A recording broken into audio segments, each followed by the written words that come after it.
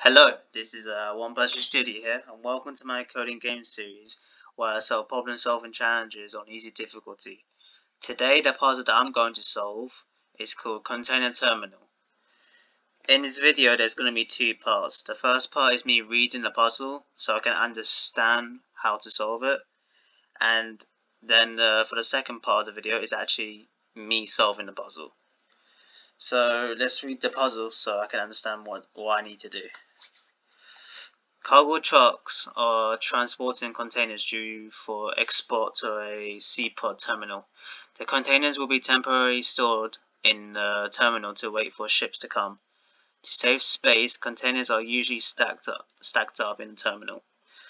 There are different ships bound for different destinations. Terminal operators have to pick the correct containers from temporary storage to load onto the ships. If the correct containers are on the top of the stack, it will be easy to pick them up for loading. But if a wanted container is underneath some other containers, the overlaying containers must first be moved aside before reaching the wanted container, causing extra operation cost and wasting time. To manage the container terminal in the most efficient manner, we need a plan. There are ship A to ship Z, totally 26 different ships bound for 26 different destinations. You know the schedule of the ships. Ship A will come earlier than Ship B. Ship B will come earlier than Ship C. The ships always come in alphabetical order. You know the schedule of the cargo trucks. The containers for different ships are arriving in predictable order. No cargo owner wishes to miss a shipment. All cargoes will arrive before the first ship to come. You have to plan when the trucks come. How should the containers be stored? For example, 6 trucks are sending six containers to the terminal in this order, which is right here. B is a container for ship B. This container comes first. It is followed by container A, targeted for ship A. A is followed by 2 containers C to be loaded to ship C, and so on for the rest. We can arrange the 6 containers in 2 stacks like this. When ship A comes, we can pick up the 2 upmost A containers to load the ship. When ship B comes, the 2 B containers are on the upmost layer, easy to pick up. When ship C comes, the remaining 2 containers are ready for pickup and loading.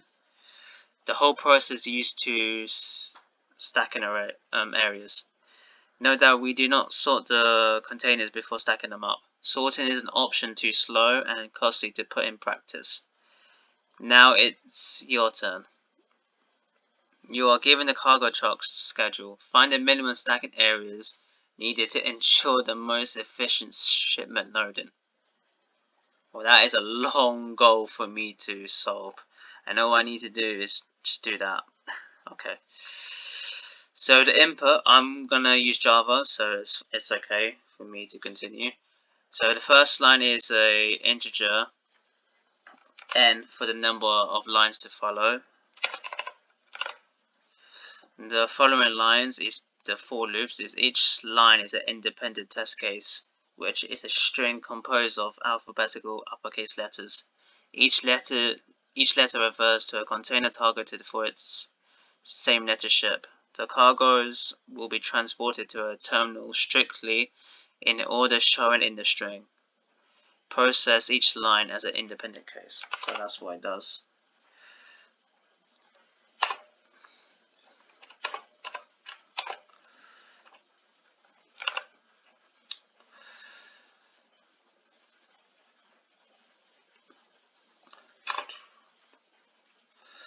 And for the output, let me close the comments. And for the output is for each line is an integer, is basically the answer for its corresponding input line.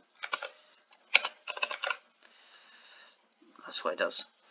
Let's read the constraints. So 1 is less than or equal to n, which is less than or equal to 100. And 1 is less than or equal to length of each line, which is less than or equal to 500 characters. In the real world, there is a maximum height limit for each stack of containers. In this puzzle, we assume there is no such limits. There's an example for input and output, and there's how many test cases are there? There's only 5 test cases, so they're not asking a lot. And now the second part of this video begins.